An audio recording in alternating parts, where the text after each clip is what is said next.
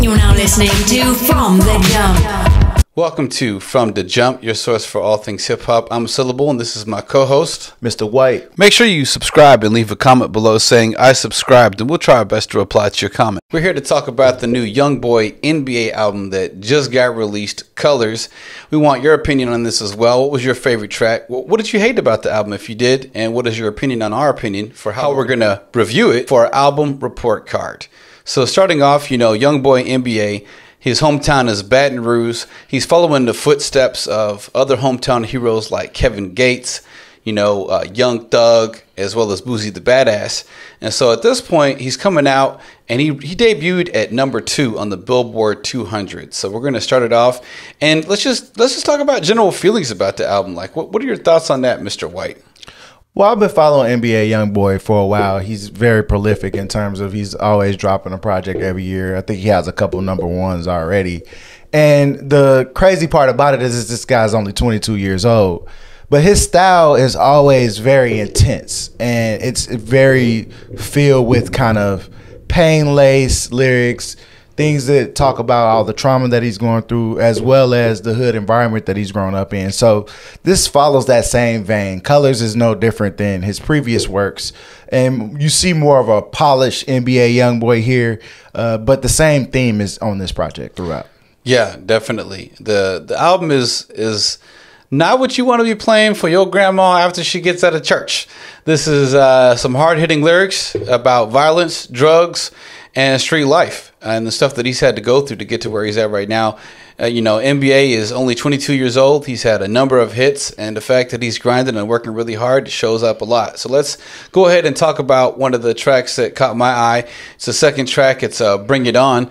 In that he talks about rolling up on fools on the corner, murking cats left and right. It's very violent. And the thing is that when you're looking at this, the bridge rhyme scheme I really enjoyed. He's talking about ring around the rosy, pussy trying to dome me, know the police own me, they know they can't clone me. And he's a very melodic rapper, right, for a lot of his stuff. It's interesting because if you check out some of NBA's interviews, he sounds different, right? While debating with the digital freelancer C. Camise on the difficulty of selling merchandise, Youngboy states, selling any form of merchandise virtually is extremely tricky to learn as there are tedious different steps which all require a unique skill set. The first step requires a creative mindset where you must cater towards the liking of your target audience with respect to design and colors. He goes on to talk about Google Analytics and all this kind of stuff. I'm like, wait. This is the same cat that was talking about murking fools. Murking fools left and right, running up on you, and he's like, put the Google Analytics, and it's an interesting contrast, right? So, well, you could tell he takes care of his business because every time he's releasing music, his brand is very thorough. He doesn't seem to spend a lot of time out in the clubs or showing up with other rappers. He really doesn't have anything that he's getting into with these other guys. Like, he has his back home troubles, but he's pretty much only showing up when he's doing a feature with people. So it's very interesting. Yeah. I didn't really like that Bring It On track. I don't think that it really caught me. The first song that got me was No Switch. I think that's being the third track on here had a lot of the same energy as Bring It On.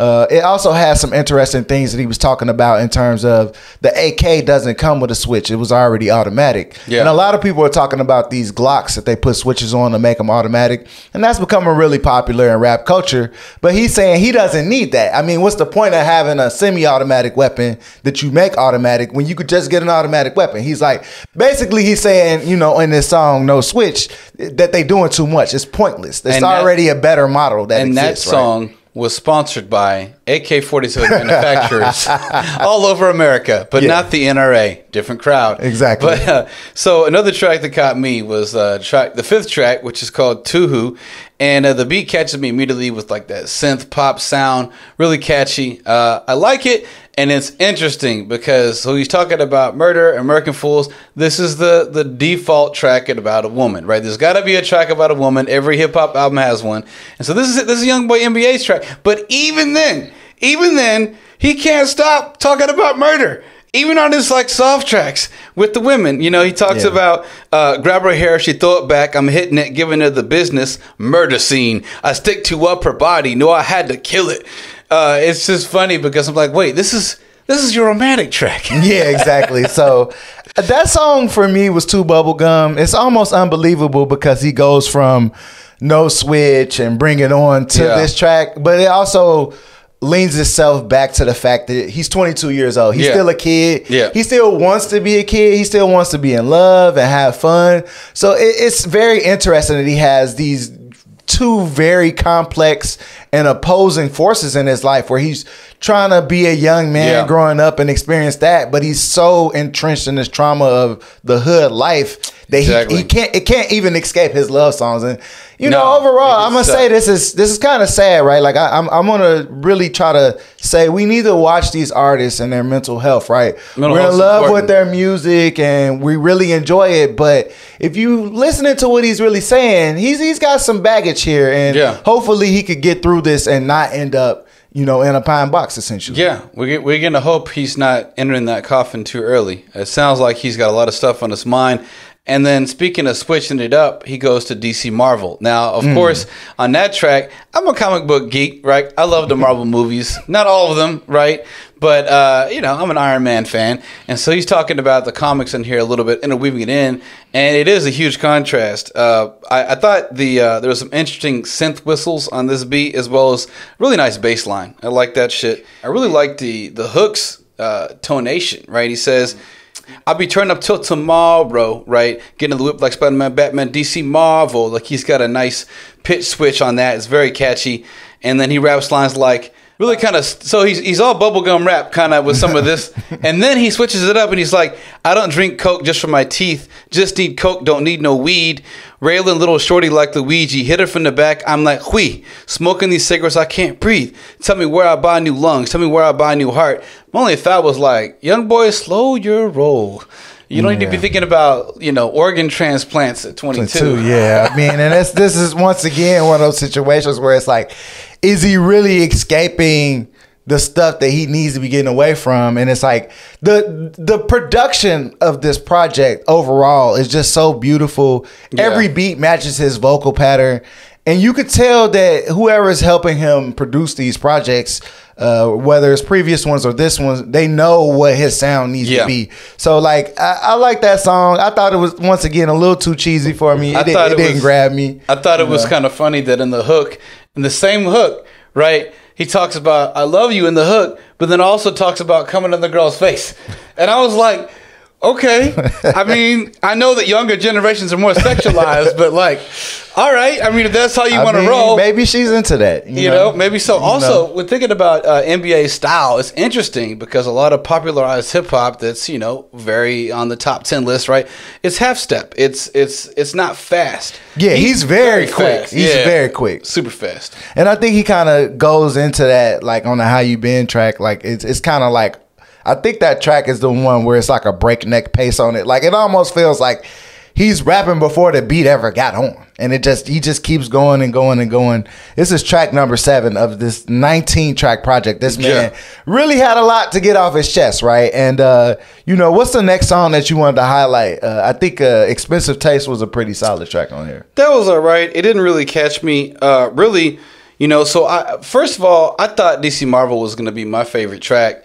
But really, what caught me is Cage Feelings. That's an intense one. That caught me personally. I love that shit. It's, you know, growing up in the hood myself, growing up beneath the poverty line. You know, MIXTAPE Wyte and I've also had to go through a lot to get to where we're at right now. So having that feeling you're stuck in a cage despite trying to get out of it, that's definitely a universal feeling. A lot of folks that have not been born with a silver spoon feel like.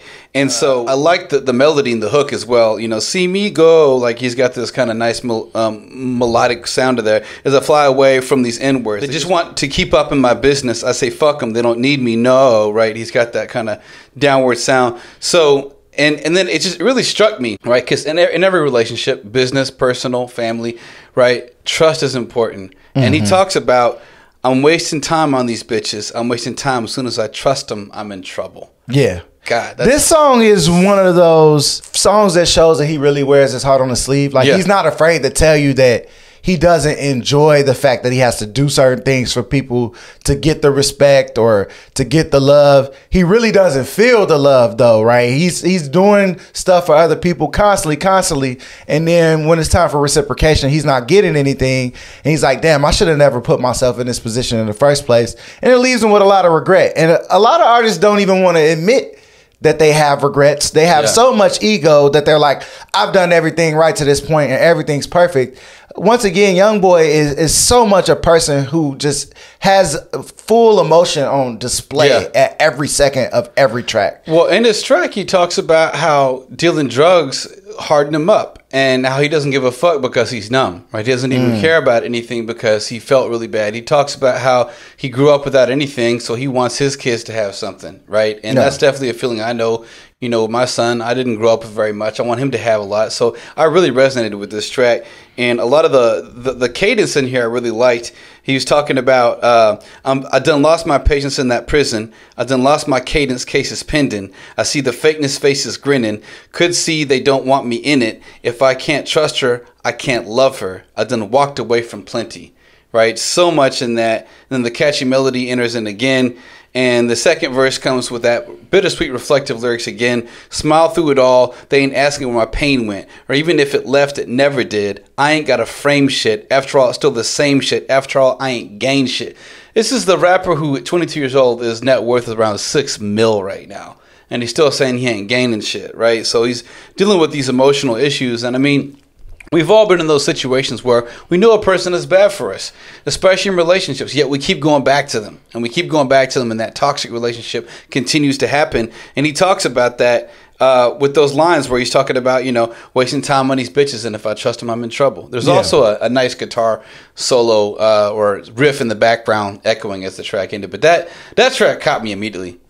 Yeah, I really enjoyed that track as well. It's probably one of the best tracks on here. Anytime he is introspective or reflective on his life, those songs are better than the ones with the bravado and just talking about the killing and the murdering. It's like, okay, I understand that this is a big part of your identity, but at the same time, like, who are you really on the inside? Like, is that killing and murdering and that violent mentality making you feel better? Probably not, right? Like, probably not. It's probably contributing to some of this pain and trauma that you're having. So that was a good track. And you know, maybe that track for the Marvel DC one, maybe he was so poppy and happy there because he just killed someone. Now he's in a good mood. He's like, don't have to worry about them fools anymore. It's too manic. It's too manic for me. It's like, I can't believe that you can be that up and that down without you having mental issues, right? Like, if you're that happy and that sad at the same time, it's troubling, right? Like, he seems unstable musically, right? Like bipolar. Well, so I wanted to say something real quick on the bipolar nature of this. So, like,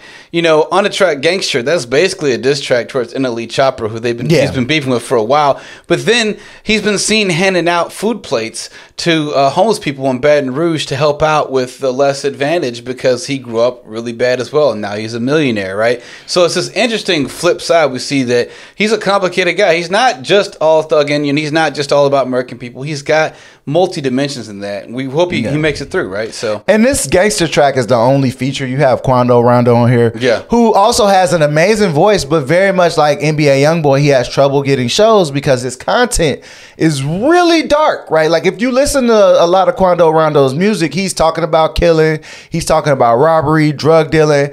And I think it's very troubling that sometimes we just listen to this music and we gloss over the pain and the trauma that these people are going through, and we just accept that at face value is just poppy music. No, I mean, there's something going on there. I mean, people should look into it, you know, and people shouldn't just say, this is just music. It's more than music. It's something else going on. Yeah. And so then for the last 4 or 5 tracks, that could almost be a separate EP. Yeah. For like the emo rockstar, emo love, right? Yeah. All that kind of stuff. Yeah. And for the last track that we're going to cover today for our album report card, before we get to our ratings for this Colors album by Youngboy NBA, we're going to talk about Foolish Figure. Oh. Now, Foolish Figure, that was another track, you know, that hits you right away. And for this, like, I really like it because he's talking with his government name. You know, he's saying, I need you to hold on, Kentrell. You got to carry on and don't fall. They know that I got to get it on by myself. So, you know, growing up on the streets myself, as I've mentioned in other podcasts, right, that self-motivation factor to get yourself through those dark days and you feel like there is nothing left that's going to keep you alive to the next morning, right? That self-talk inside your head, it's important. So it's I thought it was pretty amazing to see him reveal some of that inner narrative. And then, you know, he talks very much so about this following culture where everybody's idolizing everyone in social media, in music, in entertainment. And then the foolish figure part is, you know, basically part of the chorus where he's coming in and saying that y'all just follow me thinking that I'm perfect, but I'm really just a foolish figure, which is he's saying that look at the actions that I'm taking and look at the problems that I'm getting into. But yet you think this is an amazing life. It really isn't. The money isn't fixing his problems. He still got baby mama drama like everybody else. Mm-hmm. He's still going in and out of jail like everybody else in the hood. And it's like he's trying to figure his way out of this nonsense. And I think he's also trying to tell people, don't just follow me because you think it's cool. Like, look at my life and try to learn from my life. I'm not the best guy to be an example for how everyone else should be living. And I like that. I like that he's not just telling people to do what I do. He's like, I'm doing what I'm doing. Let me do me. And you go do whatever you want to do. You know, he talks about not judging people for wanting to go to school and do that whole thing. And it reminds me of I Ain't Mad at You from Tupac, where, you know, he talks about we were once two brothers of the same kind type of thing, where it's like he sees people on different paths and he knows that he's on this path. Yeah. But don't just come and try to jump in his lane because you think that, oh, this lane over here is better. It's not. And it's not necessarily. And then you look at, you know, Nas and his King Disease album, I think part 1 or 2, I forget, but he talks about, you know, rapping and his lifestyle in ways that his son can learn from and how to leave that legacy. Youngboy NBA is out on the streets doing this shit as opposed to Nas, who's more about like protecting his shit. He's got his stake. You don't fuck with Nas, but he's not like instigating. Youngboy NBA is out there instigating, and we hope he stays alive long enough. But for our album report card, right? So we got 3 different categories. You know, first of all is beats and production. Then the second one is standout moments. And the last one is album weight class. Where does this stand amongst other albums of its niche, you know, other albums in that category, right? So where does this stand out? So beats and production, I'm going to say this is definitely an A. You know, it's good stuff. Maybe B+, but I really like the production on here. I'm gonna say, hey, he's always been good at picking production that's right for him. Like I said, I don't know who's engineering and producing him, but they got the right stuff for him. And the beats are very detailed. This isn't trap bubblegum stuff. This is very laced in guitars and pianos. You barely even hear the trap sound besides the heavy 808s, but the drum patterns aren't simplistic. This is very developed music, and I think that he kind of goes for more of an orchestral sound instead of just going for the typical trap snare beats. And I like that, and I think that's what draws you into Youngboy, because he knows that he's trying to do something a little bit more unique. I think it leans more to Lil Wayne and, like you say, Kevin Gates, these guys that really enjoy robust production. So I would say A on the production. And it's not surprising, given his background in Baton Rouge, that he's melodic like Kevin Gates is melodic, but still being gangster like Kevin Gates is still gangster. He's not just all sing-songy, right? And I love the synth pastel sounds and the drum patterns. Like, I really enjoyed the instruments of that. So for our next category, for standout moments, I would definitely say, for me, for my standout moments, it's going to be, Cage Feeling, because that whole track made me relive, not in a bad way, the kind of times of my youth that I learned from these experiences, and not using the fact that I was going through adversity to keep me in that cage, but to motivate me to escape it. Right. And I think that was a big standout moment for me. What about you, Mr. White? For me, I really liked Emo Rockstar. The reason why I like that is because I feel like it's a progression for him. He sounds more like Juice WRLD or Lil Uzi Vert. I can see that. Or even a Trippie Redd. And I think these artists have a lot of dynamics to them that will make them last a long time. And if he moves towards that sound more instead of being the gangster rapper that he already is, I think he can have a longer longevity, right? Like everybody's into like the emo trap music that kind of Post Malone has made super popular. So I think his voice can be a part of that sound as long as he keeps his life together. So Emo Rockstar, it sounds like a progression, right? Nice. He's using more developed production, and he's not just talking about his typical topics. And I mean, I do believe that he is very emo, right? Like you hear the sadness and the trauma emo throughout with an AK. all of his. Yeah, I mean that's a new thing. Like, you know, me and my wife talk about it all the time. Like, we like emo rappers, right? We like these very sad, trauma-filled rap. Kid Cudi, yeah, we love that stuff. So it's like, yeah, shout out to all of the people who are, you know, dealing with their feelings and they're putting it into their music instead of hiding it, right? Show us that, because that passion makes the music really great. I agree. And I liked Emo Rockstar a lot too. That was one of my favorite tracks off the album. We get to album weight class. I'm going to say it's a solid middleweight, not a heavyweight. And part of the reason why, and this is one of my biggest critiques, you can disagree, argue with me in the comments on YouTube, please, I dare you to, because for me, this album was monotonous as fuck. You know, I'm going to say it's like he had 3 different segments of it, didn't really blend it well together. It didn't transfer well together. He pops up and down like a bipolar version of a rapper. And then I'm sorry, but like I've drive-bys happen in the neighborhood I grew up in. I don't want to hear that at every single track. The violence gets monotonous. I'm like, look, please, young boy, let me hear you flossing. Let me hear about your diamond necklace and your bitches more. What's your ride, all right? He talks about, in the Snow Bunny track, he got a girl the same color of his Rolls Royce. I like that. Let's see more of that, because it just gets redundant. Yeah, I can see that. I'm gonna give him a cruiserweight, right? You know, a little bit under heavyweight. I think within the sound that he's in, it's probably not too many artists that can compete with him, right? The vocal inflection and the melodic nature. He sounds so good on a track to the point where I don't even think he really needs auto-tune. I think he just uses it because a lot of people in his generation are using it. But overall, yes, it did become like listening to background music. After about track 10, it was hard to get back into the project. I was just kind of hearing it. And I think that he's not really experimenting enough. He needs to step outside the box, show people that he could do something besides just his melodic rap. And maybe, you know, for an artist like himself, he's like, I don't really care. You see, I'm getting a #2 Billboard charting album with this type of project. Why would I switch it up? It's got the formula. But I do like artists who take risks, right? That aren't gonna just go at the project knowing that, oh, if I pick these beats and I rap like this, I know I'm gonna get a hit. Yeah. And it's like, okay, well, yeah, but like you said, it's too formulaic. Yeah. And I want to see him take some more risk. But I mean, he's 22, right? You got a 22-year-old that has several #1s and now another #2 Let's see a charting battle album between him and NLE Chopper. I want to see that. I thought Chopper was in jail. Apparently he's out. He's still releasing hits. I thought he was locked away, but he's so they, you know, they still Chopper's an interesting guy. Yeah. I don't. The thing is